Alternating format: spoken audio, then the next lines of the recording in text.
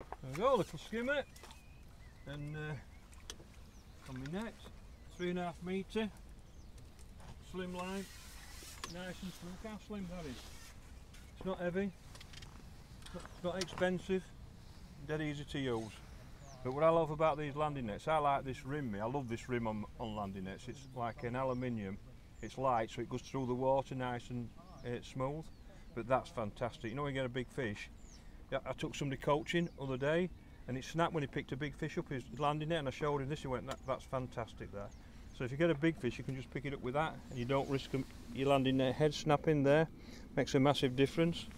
But the landing net's nice and slim, smooth, beautiful, which is what you want.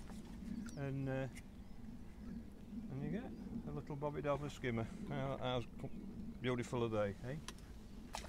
And the other good thing about that net, especially with that handle, when it's windy you can turn it over and you can jam it against your keep net top so it don't blow about, which is really important. When it's really windy it won't move about because you can jam it against that underneath that and it stops there, look, like that, and it won't move about. So it's like a dual effect really. Right, let's get another one.